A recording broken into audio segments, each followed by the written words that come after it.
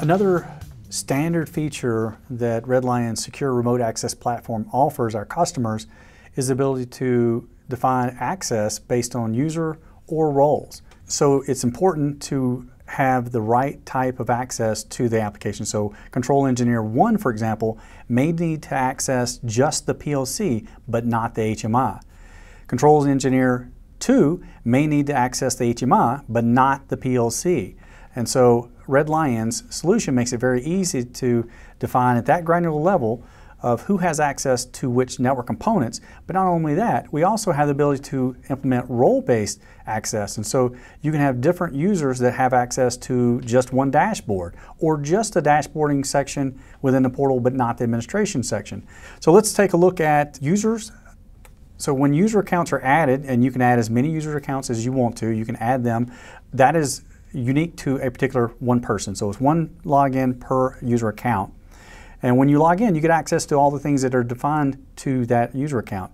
So user access is defined at the project level, at the remote gateway level, or at the network component level.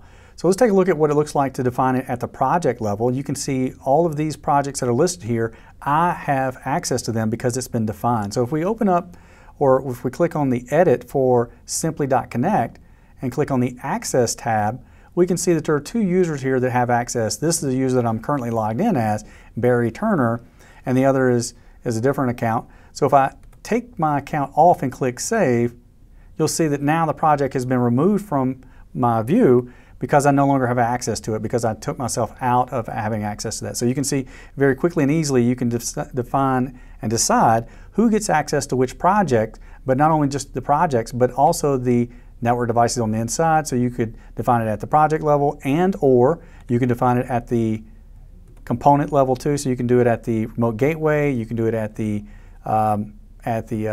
network components. Either of those, you can define it wherever you would like. But to define it at the component level, you need to enable restrictions. So let's take a look at what it would take to do that. So if we click on Site 4, we're going to enable restrictions on this device so that we can define access to one PLC versus the HMI. So the example we talked about at the very beginning.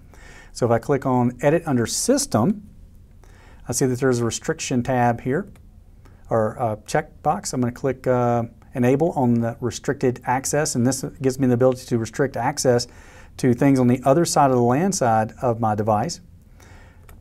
I'm going to click Save, and with like any configuration change within RL Connect 24 for the remote gateways themselves, you have to synchronize that change from the centralized user interface. And so I'm just going to click Synchronize Now, and we'll pause the video while it works through that, which is about a 2-minute process. So it's going to be getting its configuration changes, it's going to be rebooting, it's going to come back up.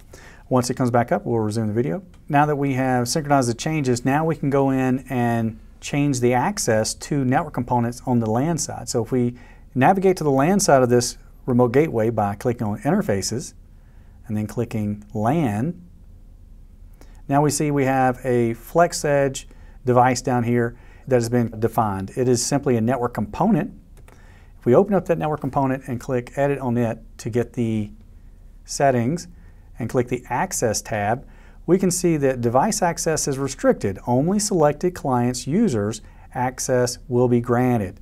So we could also select here to use the device settings, but we don't want to do that. We wanted to be granular in this and say that in a situation where we had multiple network components, we wanted to find one person has access to this network component and another person has access to this other network component. We can do that easily here. So you can see that Barry Turner is defined here as having access to this FlexEdge device, or this network component that's been configured here. I'm going to click Cancel there, and I'm going to back up. I'm going to log out as this user, and I'm going to log in as another user, and what you'll see is my screen will look dramatically different. And so instead of seeing access to the administration tab, instead of having access to messaging, task, all the things that we have access to here, my user account is going to change, and therefore my role within the platform is going to change as well. So I'm going to log in with an end user account. This end user account has a access for his role that defines that he has access to only the dashboard. He can't do anything else. So if we look over here at the user group section and look at the end user group I've already predefined what level of access this user is going to have. And so you can see right here, let me open it up so you can get a better view. You can see right here, he can't administrate anything. So no access to administration. On the dashboards, all he can do is read. He can't write, he can't create, delete, edit, share, can't do any of those things. He can read alarms. He can't see any of the projects. He can see devices because he needs to be able to see that to be able to read the dashboard data. But that's essentially it. So he can't really do any of the other major things here because of the roles that's been defined for this particular user.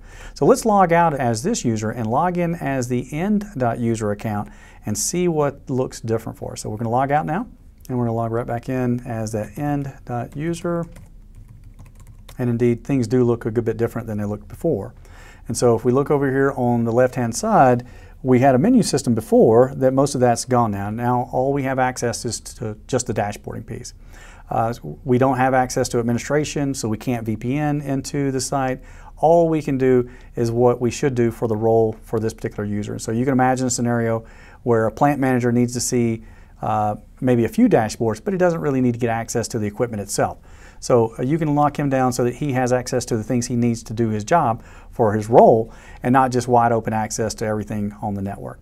And so user-based and role-based access control is the native feature within Redlion's RL Connect 24 portal, and it meets the needs for our customers' application today.